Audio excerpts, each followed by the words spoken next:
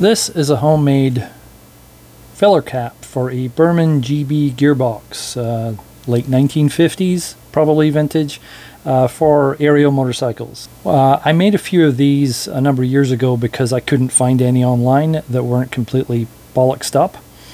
And the original ones are cast so that the hexes are not quite parallel, so they do tend to get mangled. And I had the lathe, so I thought I'd try making some. They were very tedious to make the way I was doing them. The original process was I'd make these billets and cut the thread major diameter and thread relief, and then thread, which on my lathe means hand cranking the spindle. Very tedious. I'd then take this and have this jig here as a thread gauge, and we'd thread these onto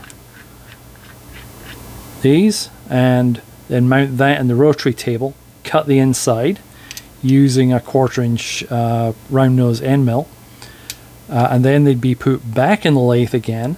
They'd be cut off in the lathe using the cutoff tool, cut the outside profile, and then put it back in the rotary table to cut the hex. Took a very long time. My machine now has CNC, so the process is going to be a bit quicker. The first step is to mount the part up in the ShopTask lathe. 5-inch 3-jaw chuck. I'm not being too careful about centering this. It's already had some machining operations on the part, and we're about to drill it with a 5/8 drill with no center hole, so it's probably going to move a bit. This is just a clearance hole, so we'll straighten it up afterwards.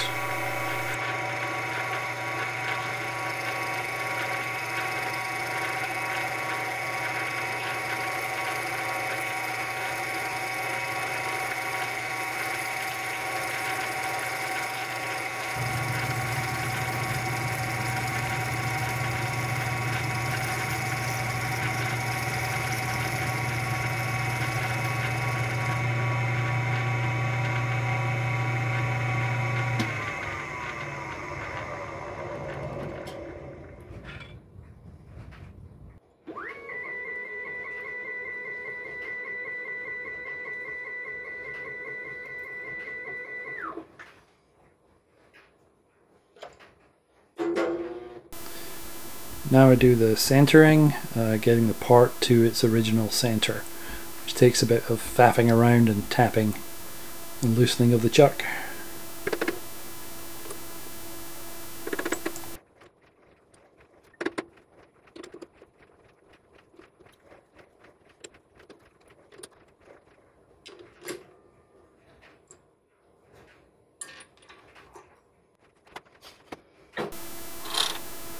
Now I install tool number 6, which is the 8mm boring bar, and set the G54 machine offsets for Z to the face of the part using a feeler gauge.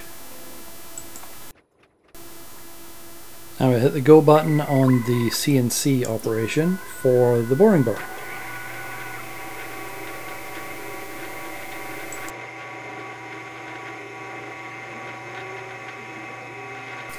If you're enjoying this video, please click on the like button. If you're not enjoying this video, why are you still here? And if you have any ideas or what you'd like me to video in the future, let me know in the comments.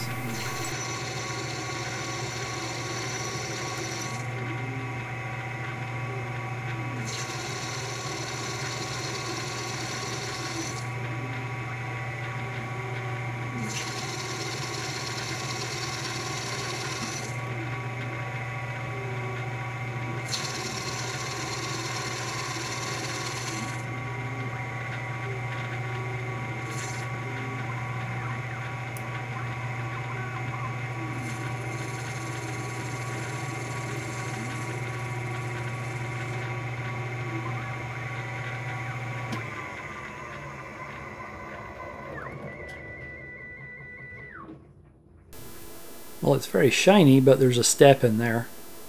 Why is there a step in there? That should blend.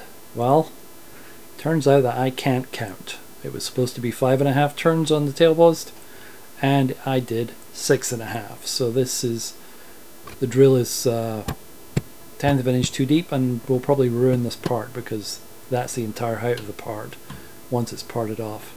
Adjusting the speed down to the lowest speed with belt change and fitting the threading tool, and then we hit the continue button for doing the threading operation. The threading operation is a routine I wrote that you just give it the thread size and length, and it will do an initial chamfer. It will very slowly do the outer diameter of the part. These have been pre-turned to under that size, so there's nothing coming off on this pass. And then at the back it will do another little chamfer, and then it gets into the main threading operation.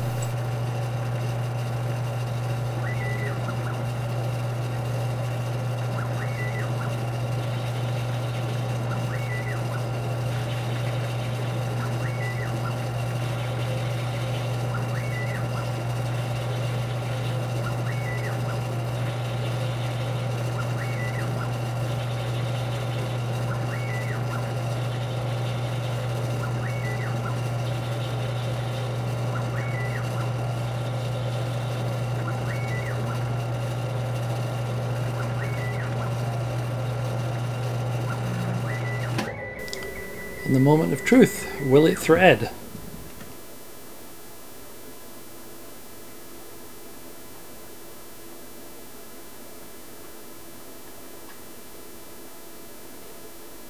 Yay! Threading.